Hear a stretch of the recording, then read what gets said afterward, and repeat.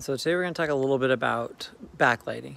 And there's a couple of things that happen. I mean, backlighting's got really nice light, but it doesn't take much for all of a sudden for the front of the lens to start getting hit by the sun, and it creates lens flare. And sometimes lens flare can be magic, but then a lot of times like it does stuff like this and it gives me a green dot on my lip, right? And that's not going to be very flattering for anybody in their portrait. And it also completely washes out everything, right? And it doesn't take a lot. All of a sudden, as soon as it drops down here and the sun is being blocked, then it can expose for my face, and we could touch and tap there, get a good exposure.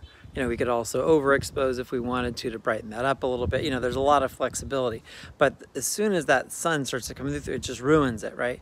So we want to start to look at how we can control that lens flare so that we can shoot beautiful portraits all day long in backlighting. And let's just reverse this really quick. And so we can see if I'm pointing in this direction, it's getting a lot of exposure, from that sun coming in there. So what we're going to do is I'm just going to start with just using and kind of testing what it's going to take for us to be able to start to get enough of this, board to block some of that light. And we're going to create basically a lens shade. So I'm going to zoom in, and again, so I'm just using this board, and what I'm going to do is place it directly on top of the camera, right? So you can see if I move it forward or back, there's going to be a point at which we start to see it. And what I want to start to look at is if I'm looking, and I'm going to kind of point down just a little bit. It's getting pretty late in the afternoon. But if I go like that, there's definitely, a lot of lens flare that's happening. And so what I want to find out is as I start to cheat this in, at what point is it just enough to cut that light, right? But not block, and the sun's getting pretty low in the sky.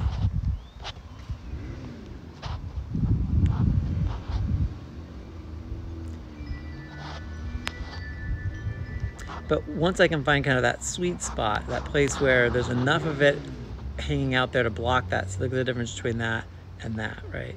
And there I'm starting to see it. So but right there it's kind of out of frame, and the sun's it's only like 40 minutes before sunset. So what I'm going to do then is I'm going to make a mark on my piece of cardboard over here. I'm just going to use a pen, and that way I know about how long that can be and still create enough shade for almost all day long, but then also be enough where it's not going to be seen. It's kind of right at that edge. And I can always trim some off if I absolutely had to.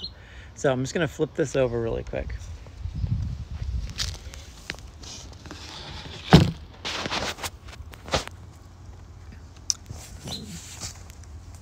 Using my pen, so I just grabbed myself a Sharpie.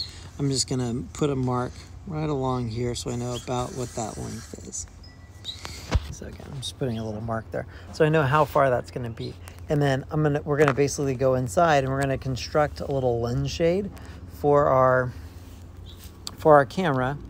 And we'll use that lens shade to go ahead and do two things. One is, again, we're going to be doing backlighting, right? So I'm going to spin around this way.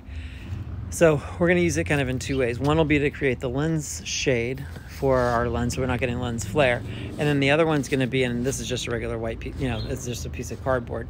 We'll make it white, but we're also going to use it to bounce some light back in here. So we'll use it basically as a fill card as well. That'll start to put some extra light in there.